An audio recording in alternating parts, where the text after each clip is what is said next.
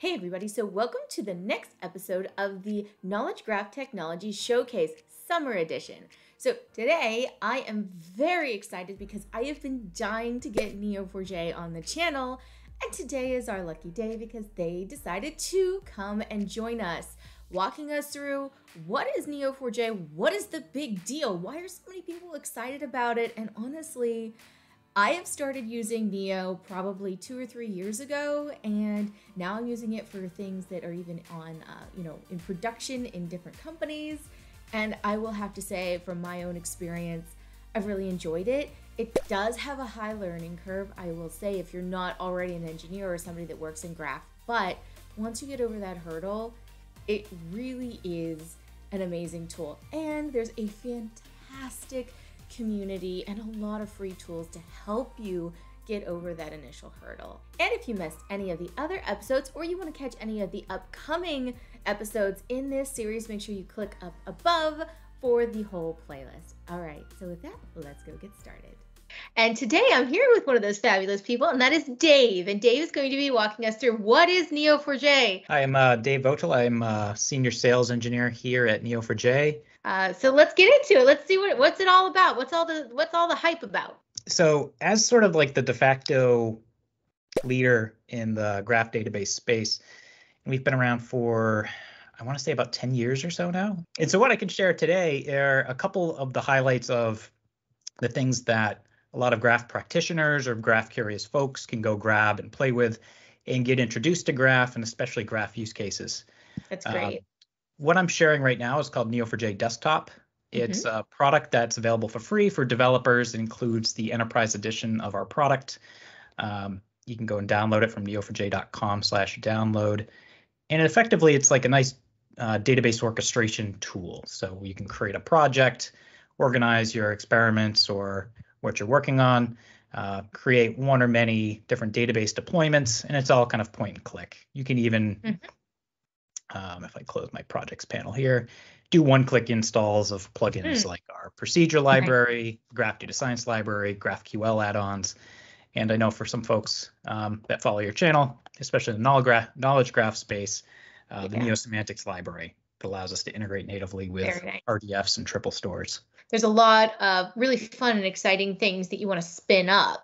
And I have used Neo the most in those kind of applications where it's like, let's do something fun and shiny and cool and really dynamic. And not to say RDF can't also do those things, but I think Neo is just so native to those kind of use cases. The coolest thing I think about Neo is sort of being kind of the mature company in the space. We've got tooling for whomever you are and whatever role you play, whether you're an independent application developer. We have things like Aura to get you started with a cloud-based Neo4j as a service. And if you're more on the enterprise side, we've got tools for you if you're into data orchestration and maybe on the business side, more into visualization. We've got things like Neo4j Bloom. Yeah. The ways people primarily interact with Neo4j, especially during kind of like the prototyping phase in active development, are either through Neo4j browser, which I've just pulled up here on my screen, which allows folks to inspect a given graph schema and use Cypher, which is our query language, in order to interrogate the graph, do analytics, try to find traversals and patterns throughout the structure. And then things like Bloom allow the non-technical users, those that don't want to know Cypher or don't learn it, to take more of a kind of a natural language approach to asking a question of the database and getting back a nice visualization. So in this particular system I've got prepared. So this is one of my favorite demos. This is involving some fictitious fraud data. I work with a lot of banks in Toronto mostly. In the fraud space, people always wonder, like, why do we always show fraud examples? It's like, well, it's always very graphy. It's tied to money. And money is usually what's a good, driver for a use case. Is, are you going to be able to save money or decrease your losses or exposure or risk?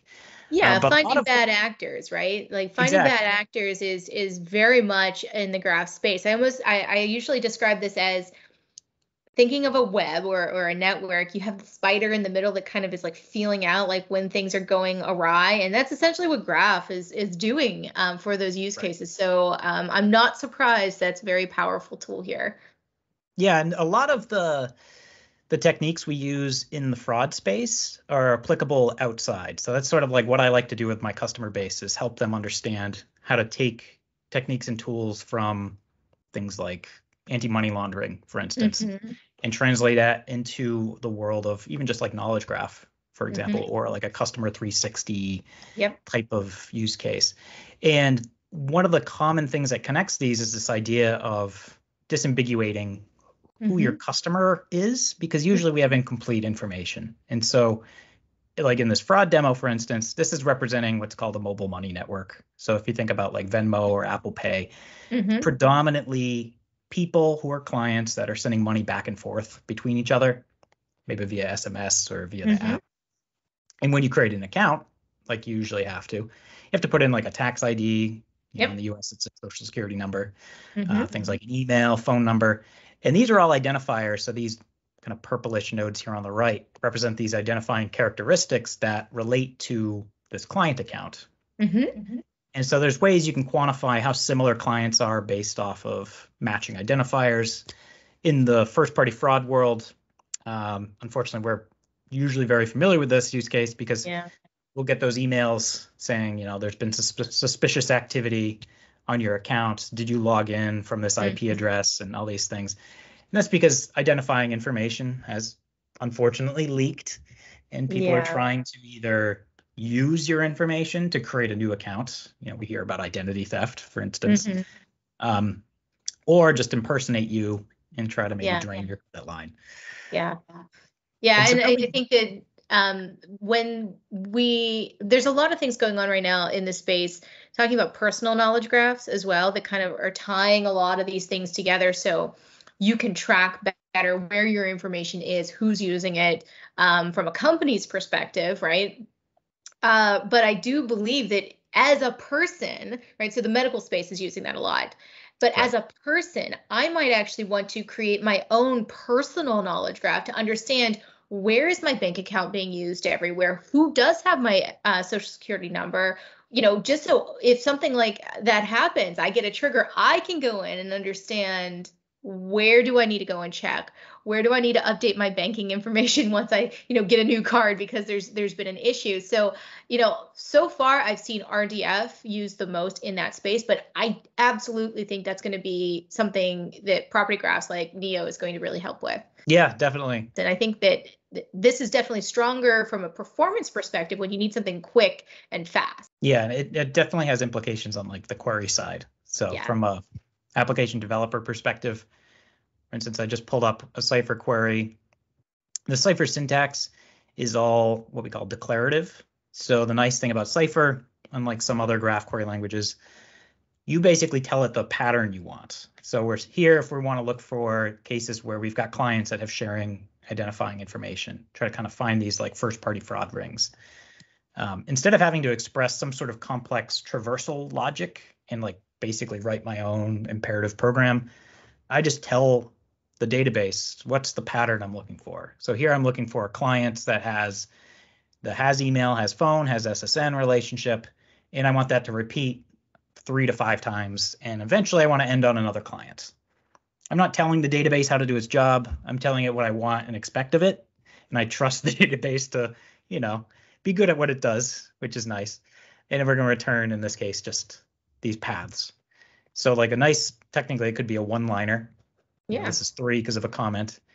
We can find very quickly these kind of instances where we've got client accounts. In this case, Genesis Decker and Alyssa Knoll are sharing a phone number and an email. And it turns out this email is also shared by Allison Flynn. Now, this is all fictitious, fabricated data. So You're not leaving it all up to the machine, right? Like so often, analysts understand like what smells funny, right? Like it's hard for them to even put it into words when describing it to somebody else. But when you work with data, right, and you're really familiar with it, you kind of like get a feel for it.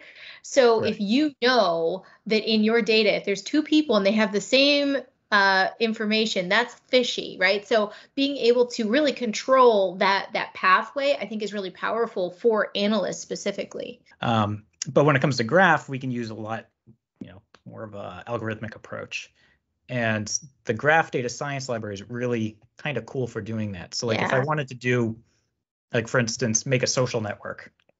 So one of the cool things that you can do with pretty much any data involving customers or anybody with performing activities between each other is to build a social network. So if I send money to you, that sort of implies there's a connection between us.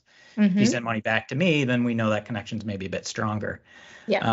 In the way the Neo4j graph data science library works is you take what you already know with Cypher, basic pattern matching. So in this case, let's say I want to find all my client nodes, so any node with a client label.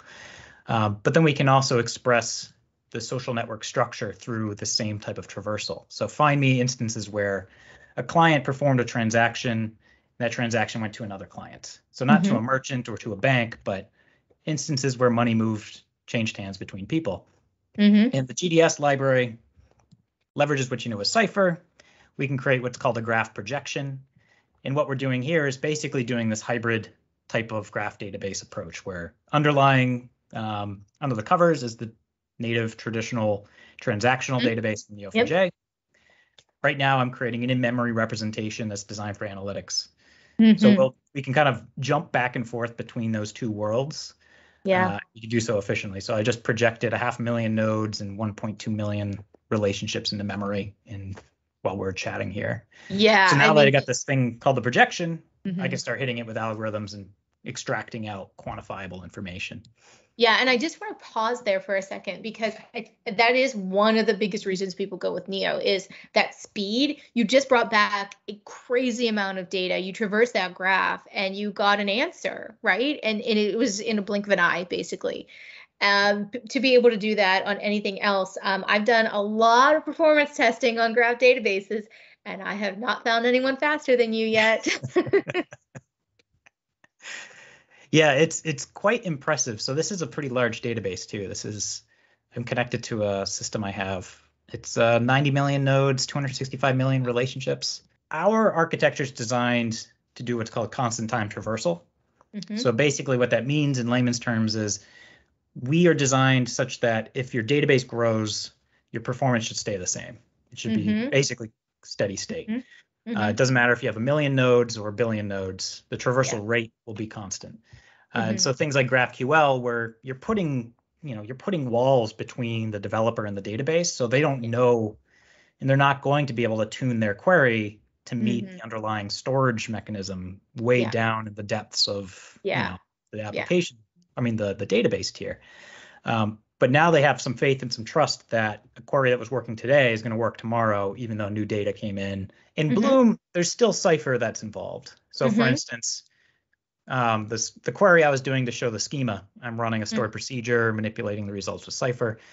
There's basically a kind of an integration point where you can create query templates. You can do query parameters. So I can say, I want to allow my end user to plug in like a community ID or a product ID, name of something. And you can also blend in some full text search. And ultimately, it's running some Cypher.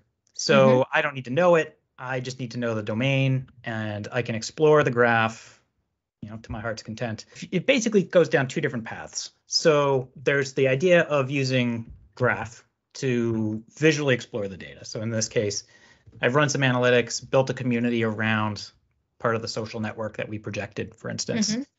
And I can let the structure of the graph kind of express information about maybe where I want to focus my attention in my research. So in this case, we can see very quickly just by zooming out just how expansive this community is. So in this case, each one of the yellow nodes is a client. Each one of the dark gray nodes is a transaction that occurred between them.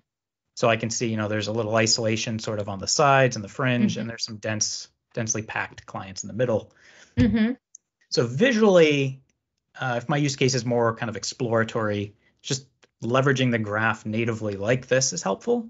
Yeah, and I think that's the truth behind most of the data visualizations connected to graph is they are not normally meant for end users. They are usually just a handy tool, right? Like what you just did, you zoomed out to see kind of like where things were clustering together to find meaning in it. And you're doing some color coding. I mean, I color code everything. when I'm doing any data visualizations. And it's not necessarily to say this entire graph is meaningful. It's to say, look at the entire graph and have your eye focus on the things that you really want to focus on. So, that's not, I would never Yeah. give this to my end CEO. It's the classic kind of signal to noise thing. You got to tread that little like very narrow tightrope of too much non-helpful information versus the right amount of information at the right time and to the right person. Yep. So that's sort of where these techniques really kind of let you as an application developer or somebody on the business analyst side basically choose the right tool for the job, get the right information surfaced. One of the nice things about graph is that it's effectively what we call the whiteboard model, in which if hypothetically you're sitting down with somebody trying to visualize the problem you're discussing. So like, let's say we're talking about clients, and clients have phone numbers. We don't have to talk about ER diagrams. We don't have to talk about schema, second, third, normal form, those types of things. We can focus on modeling the real world that everybody's a part of. We can use the vocabulary that everybody understands. It could be native to the business, but it's at least a shared vocabulary internally, which that's why knowledge graphs are graphs, because it's connecting vocabularies between different disparate parties or disparate data sets. And that's sort of what graph lets us do. And on the delivery side, graph can still be very powerful because we're not looking at a table of numbers here. It's not, okay, what does this mean? I mean, yes, technically there's a little bit of what does this represent? But human beings are just naturally pattern matching visual people. I mean, that's what we do. And so you can usually say, just by looking at something looks weird or out of place or different than something else. Yeah. And that's something that I think is really powerful, and why so many people use Neo, other than you've been around more than everyone else, and you do have that open tier. It's also property graphs in general. It's easier to take that whiteboarding and just make a node and an edge and connect it and see what else connects to it without having to worry, is it an instance, is it a class, and I think because of that, it makes this more accessible to experimentation, because there isn't such a high threshold of knowledge that you have to get started. So anytime I'm working with anyone that's starting into graph, I do actually tell them, start with this whiteboarding and start with more of a property graph like model, because you shouldn't have to worry what a class is. You shouldn't have to worry about, the in-depth semantics if you're just starting out, especially when you don't know if graph is right for you. Exactly. And then one of the nice things about this Arrows app is that after you do your little whiteboard, if you want to create some sample data that you just stick into Neo4j browser, so you have another way to, kick the tires on it, maybe write some experiment. Yeah. Is Arrows part of the Neo4j like suite, or is it just a partner of yours? So we have the Neo4j Labs environment. Neo4j Labs contains a bunch of different tools that basically solve little niche needs. So things like Arrows is good for modeling. So they don't come necessarily bundled with a product, but they're freely available. They're open source. They're built and maintained by basically the community and our own engineers. Really cool. Nice. That's where some things like Neo4j, the Neo-semantic support has come through that way. Even graph data science, that library started as the graph algorithms library years ago. It's quite amazing to just see like the breadth of the adoption. Like we have thousands of certified professionals through the Graph Academy. And then even like on the graph data science side, that's all open source as well. And we've even started receiving contributions of folks implementing algorithms themselves that wanted to share. Yeah, it's definitely a very robust community, which is fabulous, especially, again, when somebody's starting out. I mean, you really want people to shoot ideas off to and kind of ask where to go. Is there any project or like end user kind of interface that you can show us that's using Neo behind the scenes? And so those familiar with the Panama Papers, for instance. So I believe this is entirely powered by Neo4j behind the scenes here, and I believe they're using Lincurious on top at some point. Here we go. We're going to expand a lot of connections. Let's see what happens. Here we go. Okay. Very cool. So you can expand out and follow the connections between, in this case, this particular organization has a bunch of different intermediaries. Registered in British Virgin Islands. Yeah, so this is a really cool approach to uncovering insights that you'd never be able to find and being able to put something meaningful on top of it for people to be able to discover it, which is amazing. Yeah, and we already have this in our sandbox environment. So for folks who want to poke around with things like the Panama Papers, we've got, I think I already loaded it here. There we go. Yeah, we have the Paradise Papers in this case, which I believe. Oh, so you can go and explore. Oh, that's nice, so that people can see the back end and then the front end that you showed us. Love it. Perfect.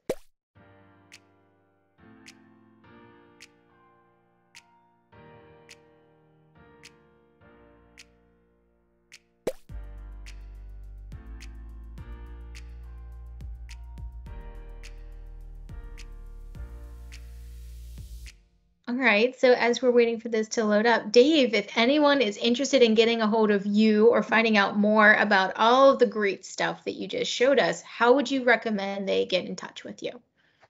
You can always email me, dave.votila@neo4j.com.